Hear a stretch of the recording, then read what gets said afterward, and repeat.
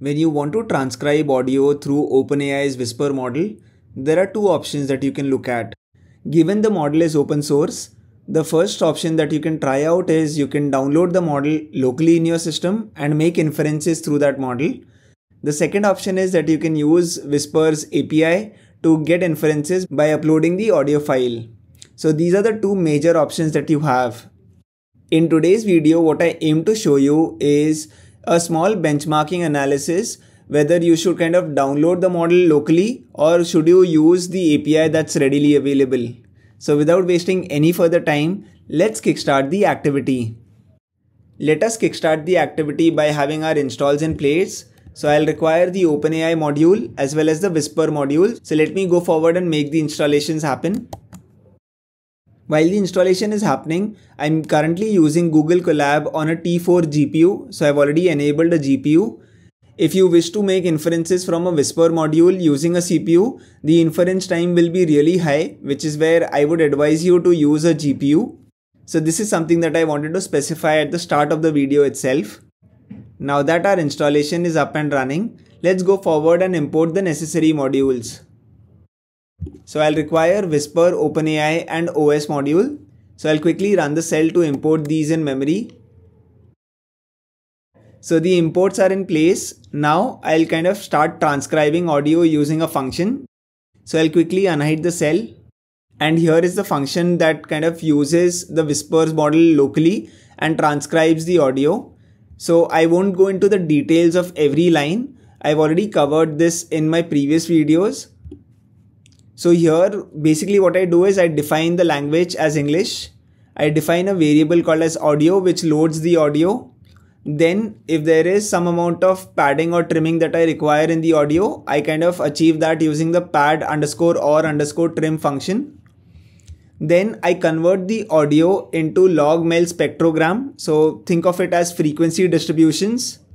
Now once I have the audio converted into spectrograms or frequency distributions, that is passed through the Whisper model. The Whisper model is basically a combination of encoder and decoder. The frequency distributions pass through the encoder section and you get the output text, which is the transcribed text, as the output in the decoder section. So when I call the whisper.decode function, I'll get the result of the text that's generated based on the audio. The audio again was passed as a log-mel spectrogram. Okay. Now the result will be part of result.text, which I return as a variable called as result_text. So this is like a small summary of the entire function. So what I'll do is I'll quickly run this particular piece of code so that I import this particular function in memory. I'm currently using a T4 GPU on a Google Colab session, so I have decent amount of memory with me. And what I intend to do is I want to show you how the overall inferences happen for different versions of the Whisper model. So you have different sizes of the model. So you have a tiny model, a base model, a small model and a medium model, as well as a large model. Okay. In the parameters column, you will basically see the total amount of parameters that are present in those particular models. So the tiny model has currently 39 million parameters. The base model has 74 million and so on and so forth. As you keep going down from tiny to large, the overall inference time will increase because the size of the models are increasing. How much does it increase is what I'll show you first. Okay. So let's kickstart the activity with our tiny model, which has close to 39 million parameters. So I'll quickly unhide the cell. I already have a recorded file called as file3.wav, which I've saved into a variable called as file_name. Just for reference, here is the file. I already uploaded the file when I created this particular Google Colab session. So I'll quickly unhide this particular section now. So I'll quickly run this to load this particular file location into this particular variable, which is file_name. So I'll quickly run this. What I do next is I create a variable called as tiny_model and I load the model tiny into this particular variable. So I'll quickly run this cell. While the model is downloading, tiny_model devices will return if I'm using a GPU or a CPU. So let's wait for the download to happen. So as you can clearly see, it's a 72 megabyte file. So this is the size of the model that's being downloaded. So the model is up and running, and the model is basically using the GPU, which is what is inferred from this particular output. Okay. Now, in order to infer the time taken by the tiny model to make the inference, I'm using the function that I've just created previously. I'll pass in the tiny model as the input model, which basically references to the audio file that we've just created. So let's see the overall time taken. So this is the transcription. Hello everyone, my name is Bhawej Bhatt. So it's kind of goofed up my spelling a bit, but here is the overall time. So if I just look at the wall time, it is around 290 milliseconds, which is something that's kind of acceptable, but I'm using a tiny model. As I keep increasing the model size, so will the overall time taken for the entire inference will increase. Based on what I remember, the wall time is basically once you submit the code to the CPU, the overall time taken in the execution of the entire process, and once the process is completed, the entire time once it's measured, it's basically the wall time. Let's now move to the base model. Let me now unhide this particular cell. I'll follow the same steps that I followed for the tiny model. So I'll quickly run this. The model size of the base is twice as big as the tiny model. Now if I call the transcribe function, the overall time is 381 milliseconds, which is greater as compared to the 290 milliseconds that are there. So there is a slight increase, like a 1.5 times increase in terms of the overall time taken. If you look at the prediction as well, it's kind of got some part correct now. So previously the T was missing and the spelling was wrong. The first name was kind of a bit off. Here it's got my last name correct and there is some issue with my first name. So this is how the overall response is. Now I'll do the same activity for the small model and let's see the overall time taken as well. So if I quickly run this,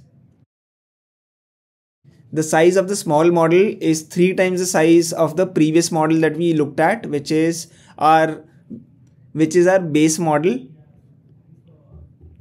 So the model has been downloaded. Let's do the benchmarking analysis.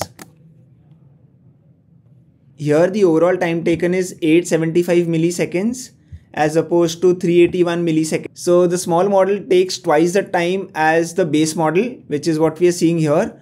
But in terms of the accuracy, the base model has nailed the accuracy. It's given me the exact name and the surname as well as the entire audio that I had kind of uploaded. Every word is correctly spelled out, which is the beauty of using the small model as opposed to the base or the tiny model. So this is where the sweet spot lies. If you're kind of building an application, you have to pick a model which is not very small but not very large as well. So here is where you can have that sweet spot in terms of deciding the model as well.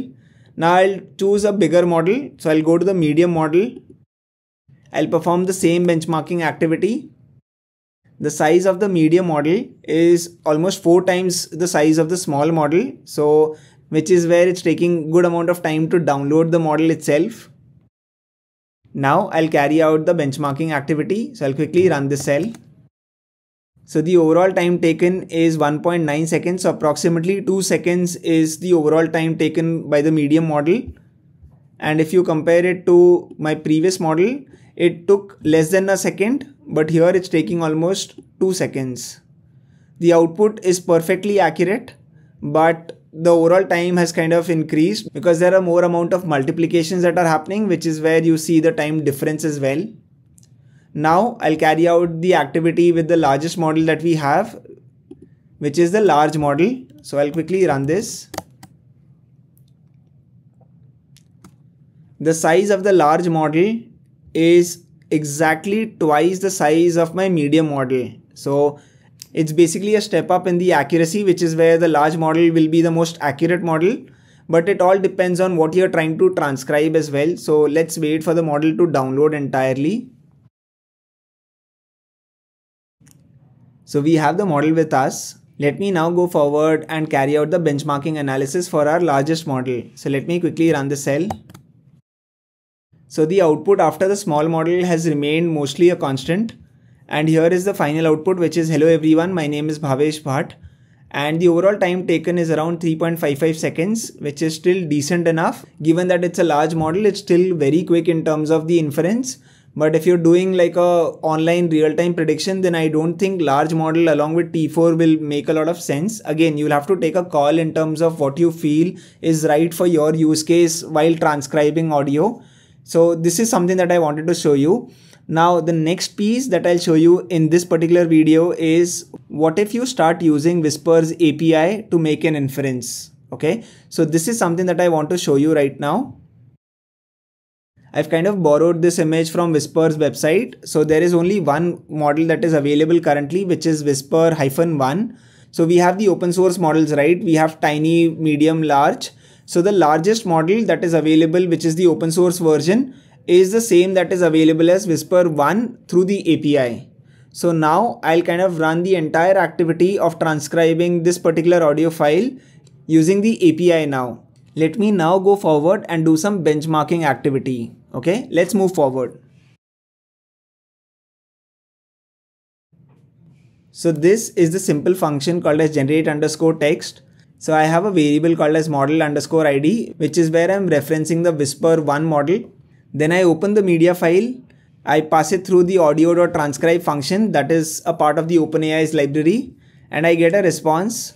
Inside the response, there will be a key value pair, and one of the keys will be text, which is where my actual transcription lies. So I'll quickly run this particular cell to import this in memory. So I'll quickly do this.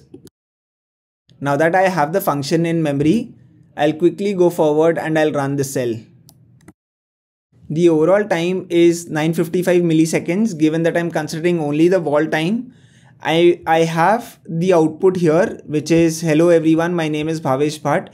This is in line to all the accurate responses that I've received. Also, the wall time is in line with the small model. So if I go up here, if I run this on a T4 and with the small model, it takes around 875 milliseconds. This is in line with what is generated using the API. Now here you have to keep in mind that there are latencies that come in with respect to network calls.